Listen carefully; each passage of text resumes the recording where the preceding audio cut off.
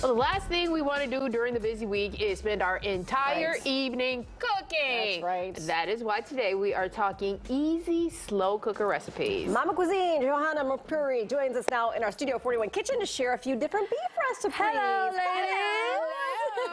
I love this because, I just don't have time. I'm cooking in shifts now for these kids. That's what we're talking about. Right. There's so much work in cooking because we're just busy. So I really had the idea of slow cooker. I mean, it's that season. I got a huge rump roast. It was like 4 or 5 pounds, the cheapest one, and you just put it overnight, and we're gonna make 3 different meals out of it throughout the week. Okay, so do you put, because there seems to be a broth in here too. Yes, so I did a little bit if you have beef broth. I did mine with water, a bouillon cube, garlic, onions, and some soy sauce. Sear it a little bit with salt and pepper before you put it in, and just literally go to bed. I like it. Go to bed, and at 6 a.m. the house smells so good, and I brought it over here. So I shredded it already. So that it's easy. And the first thing we're gonna do are tacos. So very easy. I already pre-made some for you ladies. So go ahead and grab one there. Whichever one you grab, I can grab this one. Okay. Tacos are easy. Tacos are easy. Tacos are so easy, festive, delicious. If you want to put some salsa. You know, you could add some more of the juices if you like on it. Try it with this. This is really good. No, you don't like that? Okay, want some more onions? All right, then you have a pasta dish too. Yeah, so pasta dish. So I'm gonna have, here, let me go around so I can put some. So just your regular marinara broth, marinara sauce, not broth, with your pasta. And then we're gonna add some of this into there. The pasta. Yes, into the pasta. So, juices and all? Yes, juices and all. Okay. And that way, in here, actually, I'll just put it in here. So we're gonna toss it together. Oh, wow. Right, you just shred it. Great. And it's so simple. You know, there's a lot of really good jarred marinara. I always make mine from scratch from just crushed tomatoes and some spices. But look how... See, and you kind of can hide it, because sometimes my kids are a little iffy on meat, so, but I like it. You can hide it in the pasta. Yes. Right?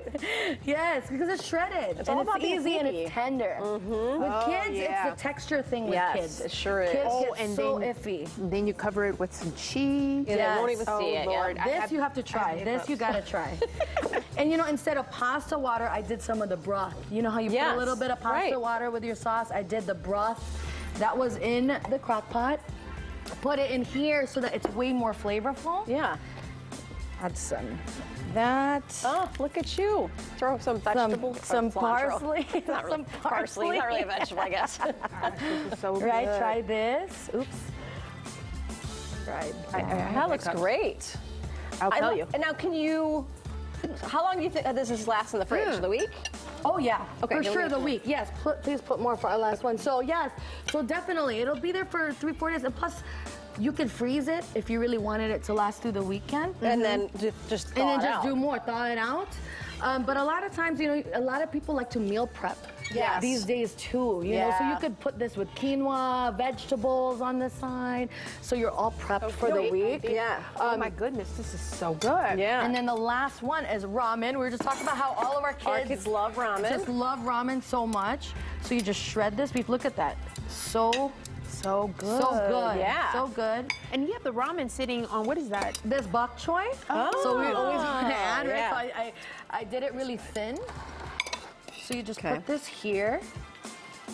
And look at that. One roast has created three different meals. And they're not, you don't feel like you're just doing leftovers. It looks like you actually created 3 different meals. Yeah.